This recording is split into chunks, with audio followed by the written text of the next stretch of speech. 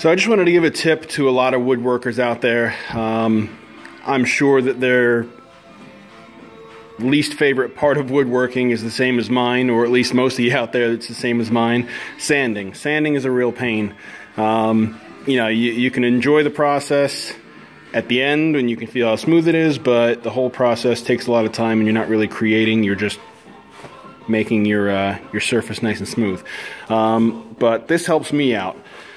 I've got a 2.5-inch piece of foam, and when I'm sanding, that keeps my workpiece right where I want it to be. It doesn't really move around. It might dip a little bit, but it's not really moving.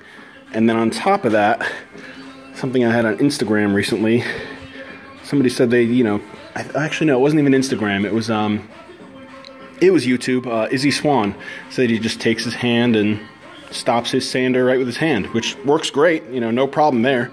But some of us wear rings. I wear a rubber ring, but some of us wear rings and don't want to end up having the sander scratch your ring. This foam piece really helps out. So if I'm sanding, I'm gonna go over here and just, this is my setup. Turn on my shop vac.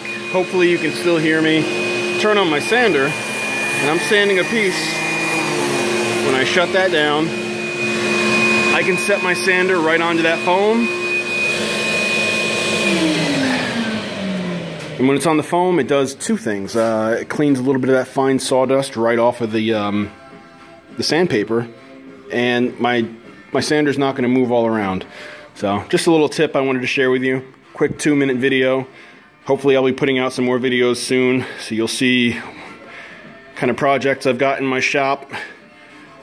Thanks for watching.